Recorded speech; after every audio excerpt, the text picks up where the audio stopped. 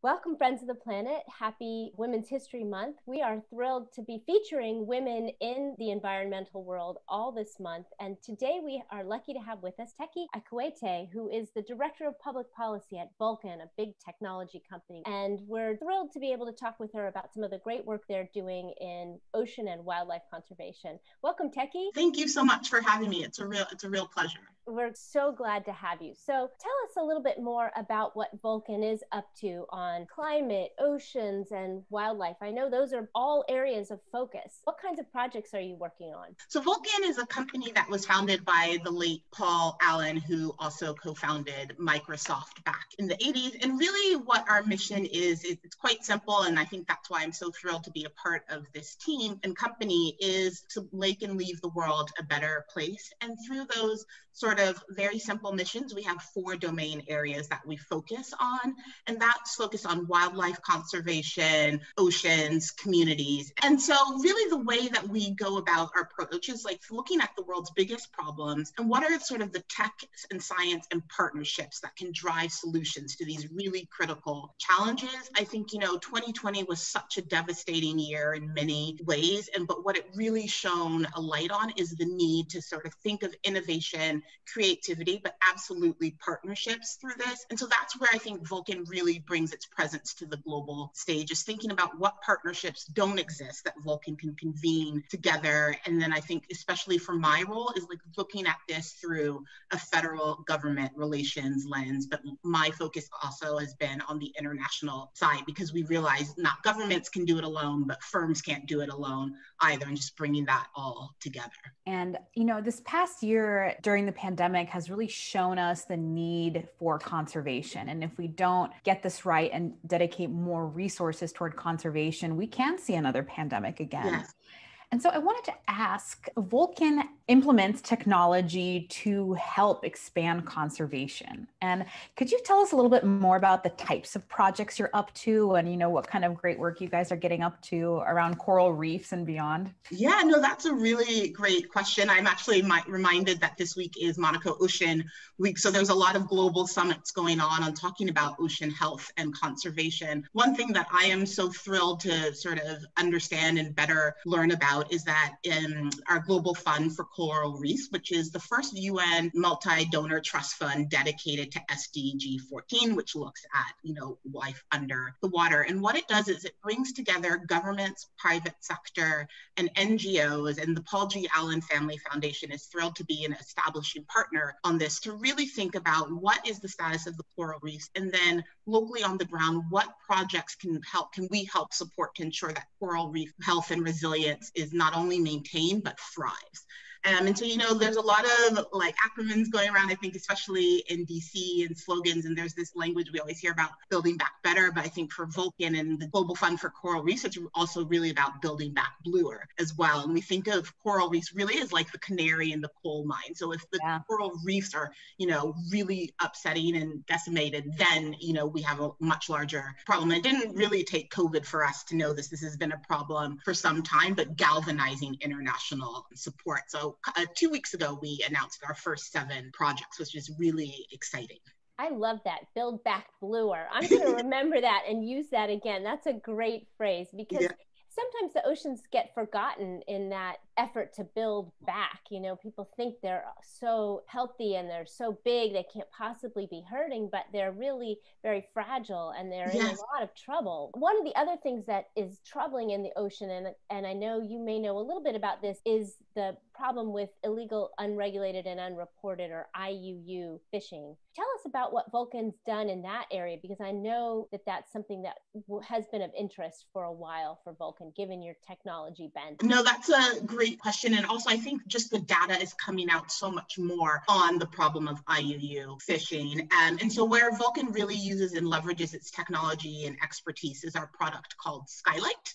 And that is basically a domain awareness system that tracks vessels in oceans. It could be, there is a ship in in an MPA area or something that looks suspicious, Skylight will use that data to help understand the behavior that's going on there and then send it back to our partners to really understand that detail. I think what's really exciting is that Skylight is deployed across the globe, and what we're really hoping to do as we understand the problem of IUU is increase its presence globally as well.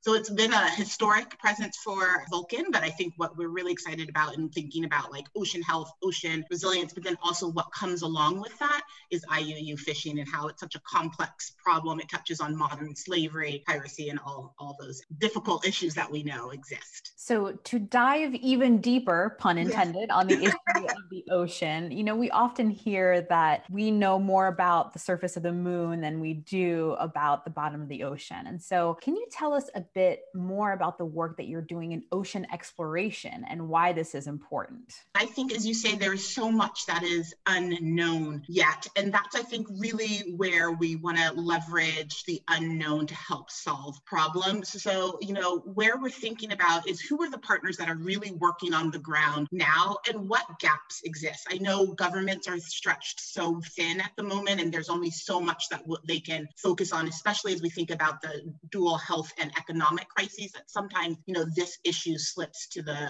bottom. So really thinking about what is the gaps that exist at the moment and how can either Vulcan or in our sort of convening power with the Paul G. Allen Foundation bring together partners to look at the evidence on this really tricky issue.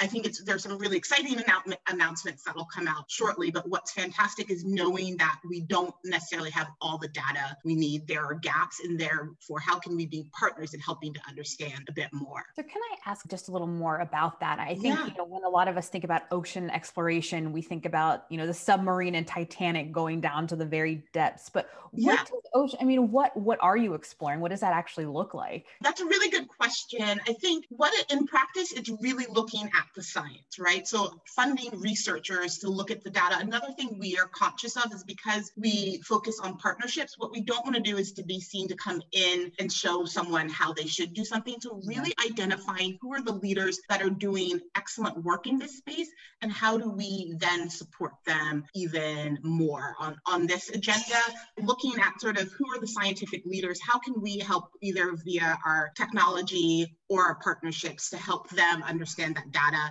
At the moment, it's really nascent, so it's hard to identify just one exceptional project, but what I think we are most excited about is really the scope of the work and then how we can bring it to bear.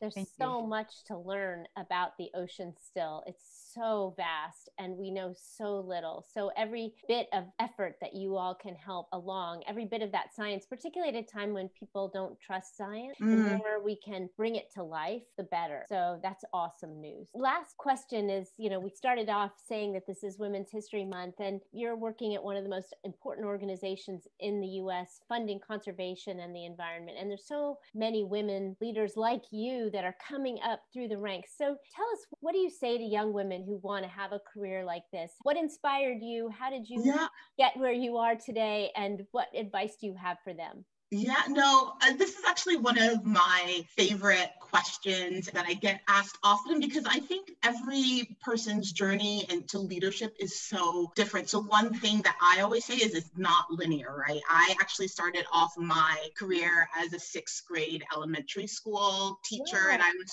so enthusiastic about just thinking about future generations and what it means and what, you know, hope looks like and inspires them. And then I realized there is so much more to grasp. I actually am a daughter of a foreign service officer, so my very formative early years were spent on the continent. I remember very vividly, you know, running home from school and to go play on the beaches of Dar es Salaam as well. So the things that impact you, I think always hold them with you. They're what makes you who you are. And so leadership trajectory is not linear. I would also say a part of that is also knowing your values and yourself. Because my journey has been been sort of like a rubber ball. You throw it against the wall and ping pong, and that's where it lands, is where I found myself, is that success, promotion isn't necessarily a definition of success. And if you can wake up and sort of be happy in the job that you're doing, you're already right on the track that you need to be. And then I think the other thing for me is really embracing sort of diversity and inclusion, whatever scope that means for you. You know, 2020 was such a year that made us realize there are a lot of things that need to be challenged and understood, and the status quo doesn't necessarily work for everyone. How does anyone's journey help bring more voices to the table? And I think that is always what I will advocate and lead from, is thinking about who is not at the table, why are they not at the table, and how do we give them a voice, is what I would say. But I love that. I love that question.